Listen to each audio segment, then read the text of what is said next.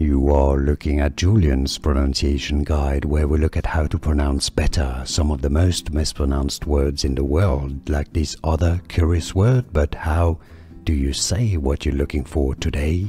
Let's learn how to pronounce the name of this French engineer and physicist, and it's just a French name, of course, famous for an equation and a formula from mathematics. If you want to learn more names from mathematics, make sure to stay tuned.